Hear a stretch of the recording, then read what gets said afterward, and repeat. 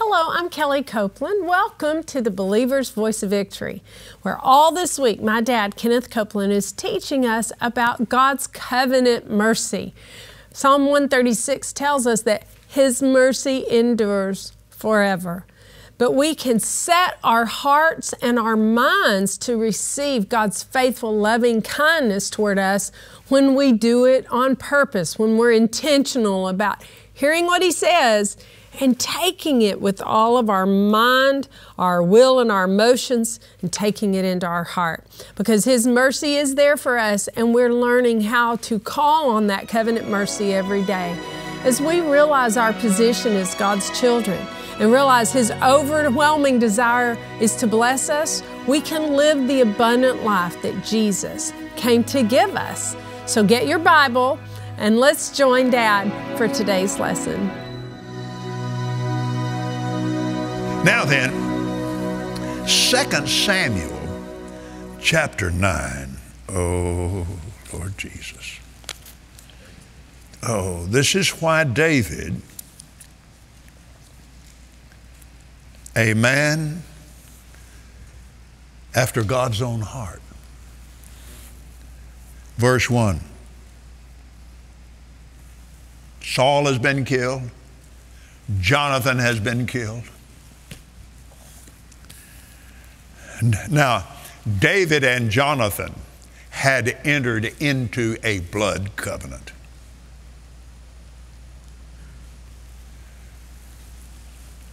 And they loved one another even as their own souls. David said, "Is there yet any that is left of the house of Saul, that I may show him Chesed for Jonathan's sake?"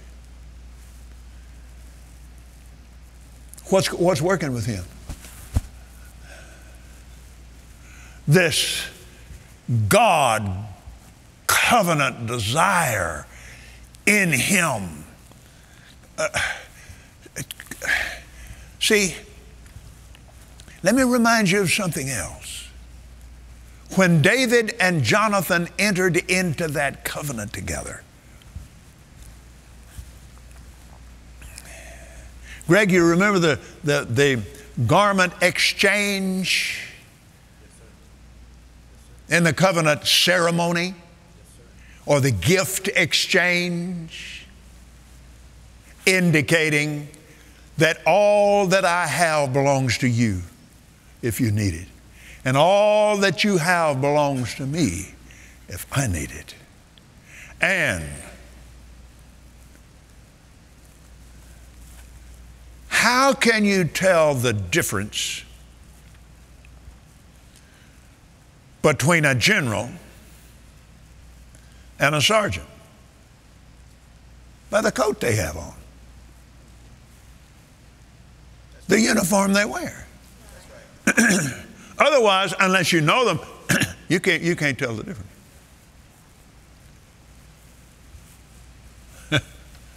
That's covenant practice. Now, during the days of Stanley and Livingston in Africa, when they were looking for entrance into the continent of Africa, and their helpers told them, said, "You'll never get in there until you cut the covenant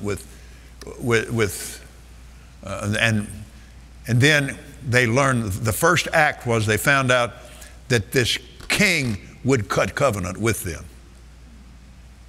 Now, his uniform was a large spear, and it had copper windings around that spear. That was his rank. It showed that he was king.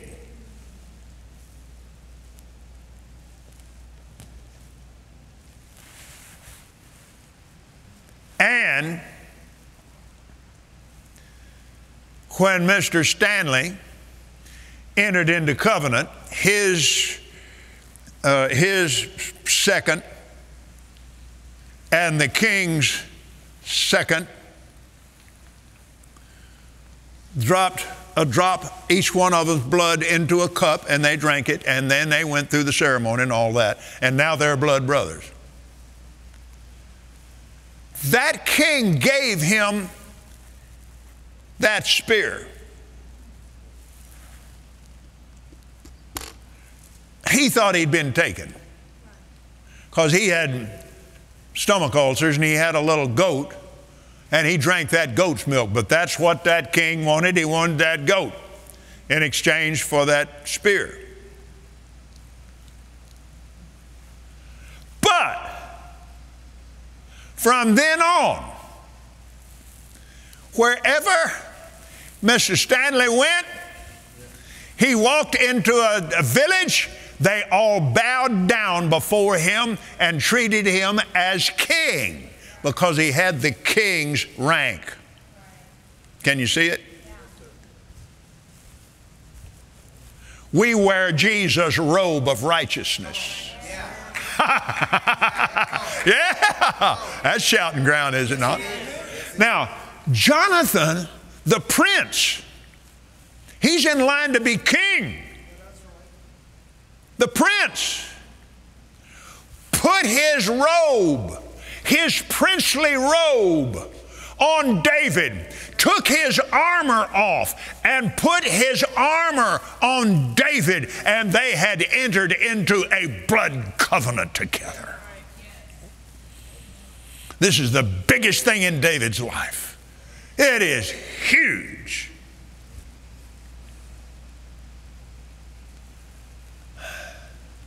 Wow.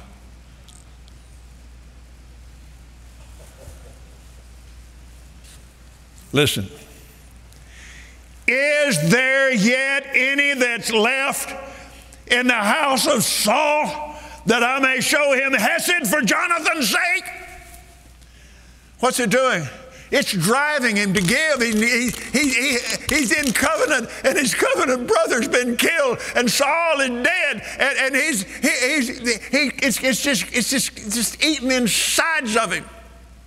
For God so loved the world that he gave his only begotten Son. He did Hesed on this world. His mercy endures forever. Oh, Lord.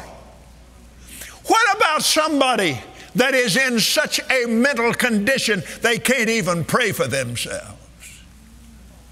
Well, I don't know. What do? It's a loved one. You just put a smile on your face.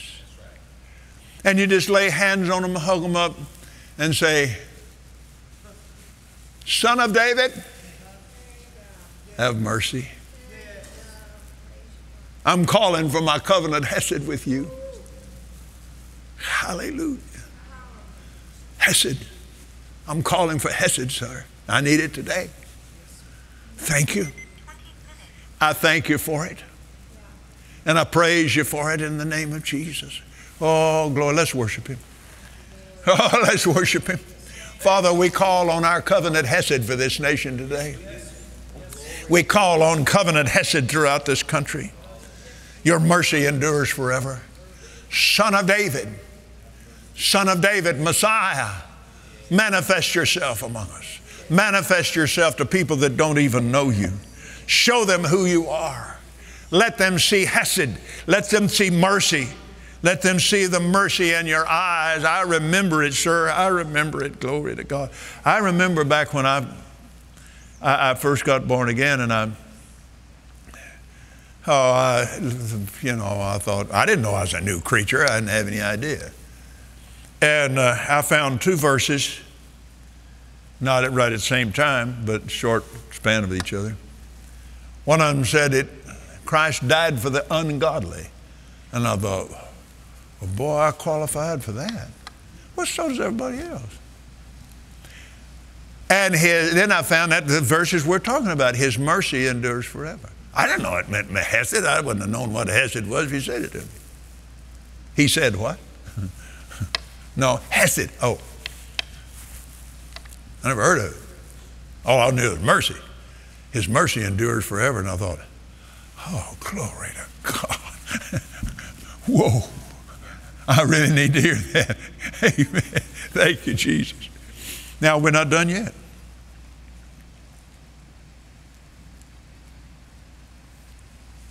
And there was in the house of Saul a servant whose name was Ziba. When they had called him unto David, the king said unto him, Art thou Ziba? He said, Thy servant is he. And the king said, Is there not yet any of the house of Saul, that I may show Chesed of God to him? Ziba said to the king, Jonathan, hath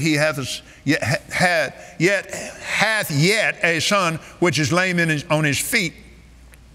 The king said unto him, Where is he? Ziba said, He's in a house in Machir, and the son of Amiel in Lodebar. And when the king sent and fetched him out of the house of Machir, the son of Amiel, from Lodebar. Now, I really don't think, since he's showing Chesed on this young man, I don't think he sent, just a couple of guys down there, just run down there and get this. No. He's king, man. I think he sent a troop down there to get him.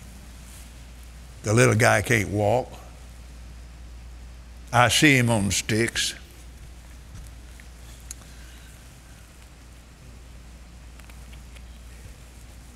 His nanny dropped him when he was a baby and he couldn't walk. I think they had flags on horses. Amen. And Mephibosheth thinks, oh, no. It's going to be just like they said. They told me he's going to eat me for lunch, and that's what he's going to do. He's going to I'm the last one left, and he's going to wipe out the whole bunch of us. Oh, man, what's going to happen to me? Whew, what are we going to do?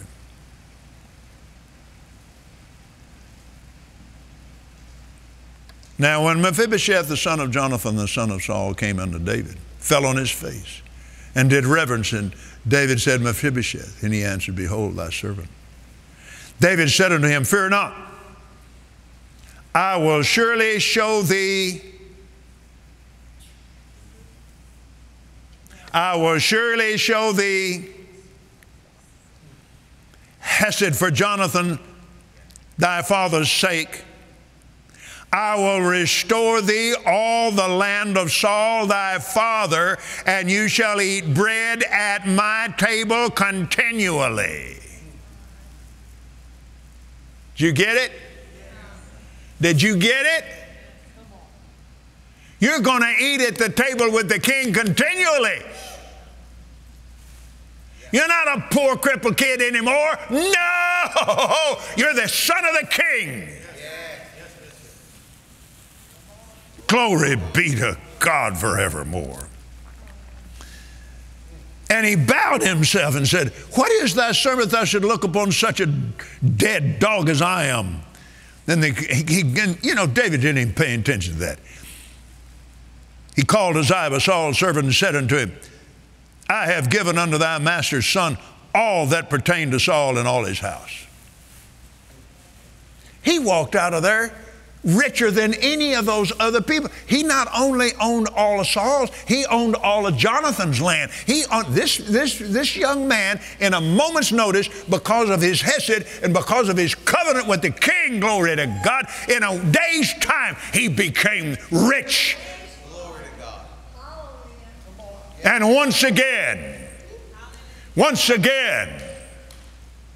like his father Jonathan, once again, this young man is prince of the realm.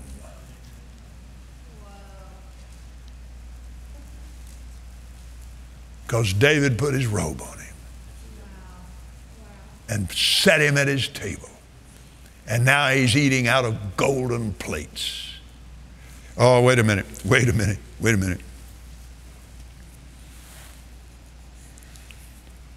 Then said, verse 11, then said Ziba unto the king, according to all that thy lord the king hath commanded his servant, so shall thy servant do. As for Mephibosheth, said the king, he shall eat at my table as one of the king's sons.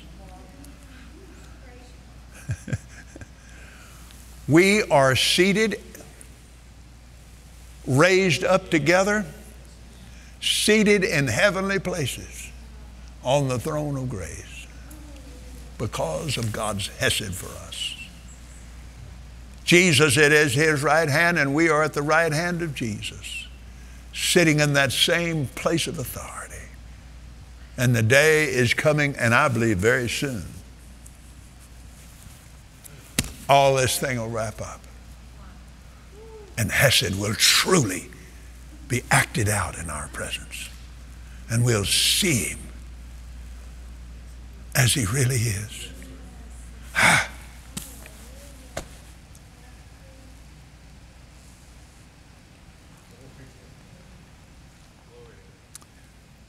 Verse 13. Now we need to read the 12th verse. Mephibosheth had a young son whose name was Micah.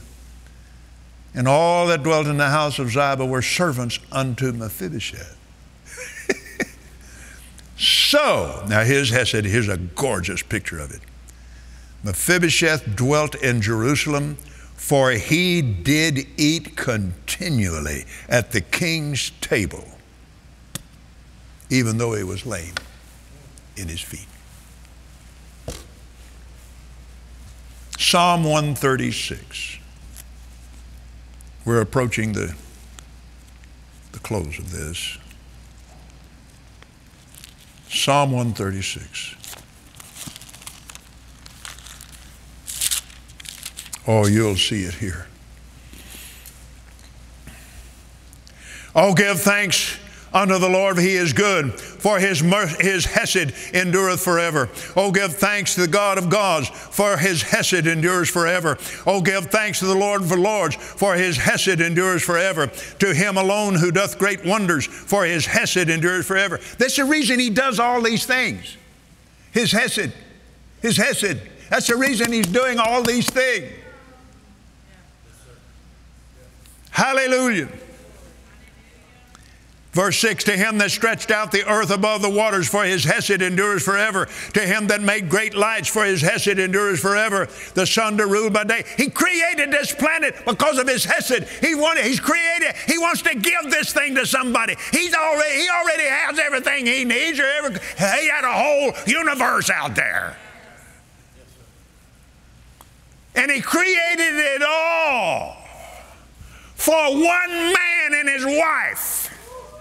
His Chesed, his desire, overwhelming desire to give. That's what grace is. I said that's what grace is. God's overwhelming desire to treat you, to treat me, to treat all of us with Chesed, to treat all of us like sin never happened. Praise God. Thank you, Jesus. Oh, glory be to God. Thank you, Lord Jesus. To him that smote Egypt in their firstborn, for his Chesed endures forever. Brought out Israel from among them, for his Chesed endures forever. With a strong hand and with a stretched out arm, for his Chesed endureth forever. To him that divided the Red Sea, for his Chesed endureth forever and ever and ever. 26 verses of Chesed. My. Oh, glory be to Jesus. Shout amen, somebody. Those of you there at home, just shout it to the high heavens.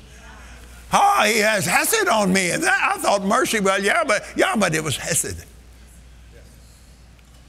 And God, the Lord Jesus, is Chesed.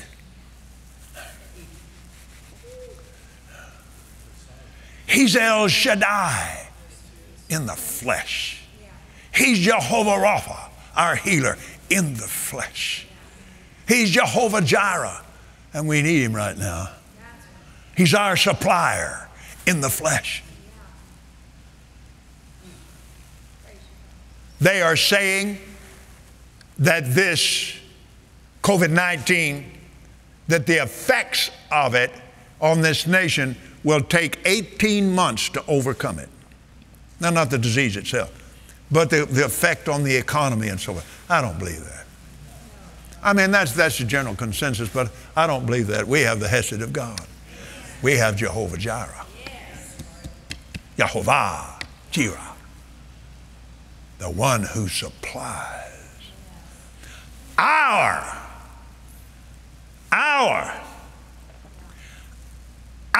Yehovah Jireh supplies all of our needs according to his riches in glory by the anointing of Jesus. That's a good place to shout right there, too. That isn't just to us individually. Of course it's for us individually. But we're a nation that was organized for one purpose, because we love the Lord Jesus Christ. And it was set up in order to freely worship him. And he will never, ever forget that. I said he will never forget it.